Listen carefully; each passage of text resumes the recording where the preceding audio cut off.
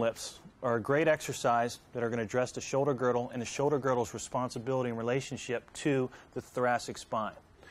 Here we have Anna lying prone. We've got one arm relaxed at the side. This is important. We don't want this other arm up top because it's going to interfere with motion of the thoracic spine. The right arm here is out straight, fully extended at the elbow on the floor, and it's going to externally rotate at the shoulder joint and supinate at the forearm. This is important because what this does is this cues the scapula to downwardly rotate and adduct the way we want it to. So it sets it in the right position. And it's also going to engage her transverse abdominis here to stabilize her lower body while we create a movement up here. We're going to ask Anna to relax her lower body, so she's not going to tighten up her legs or grip with her toes into the floor or anything like that.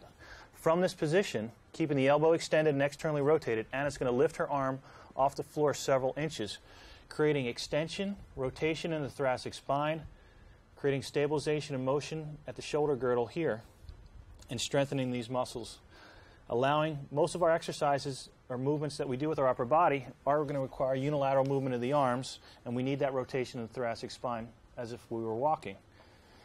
From this position, we're going to have Anna vary the movement by moving her arm out on about a 45-degree angle from her torso and repeat the motion. So now we get a slight change in the rotation of the scapula to accommodate the movement of the arm, but we still have extension and rotation occurring at the thoracic spine. Abdominals are engaged. If the abdominals aren't engaged, you're going to see the person rocking all over the floor because they've got no point of reference to anchor the upper body muscles from. The third position, Anna's going to move her arm out to a 90-degree angle to the floor here.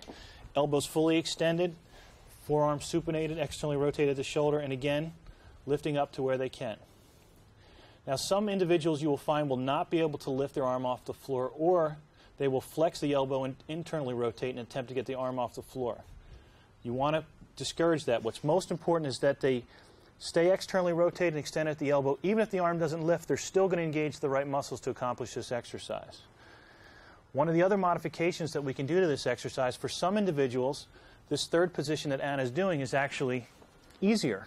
So we could begin with this position, and we could reverse the direction of the exercises, moving our way up from first, again, 45 degrees to second position, 3rd degrees directly overhead. We'll do this for repetitions, approximately 10 repetitions at each position as she moves down. Allow the individual to rest and repeat for several sets. Then alternate arms.